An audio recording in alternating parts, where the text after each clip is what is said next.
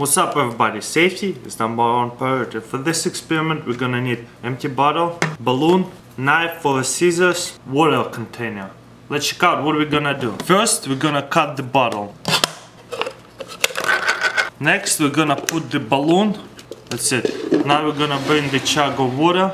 Next we're gonna stick it in inside the water. And guess what? The balloon fills up with air. Look, it's completely empty, right? Pretty cool, huh?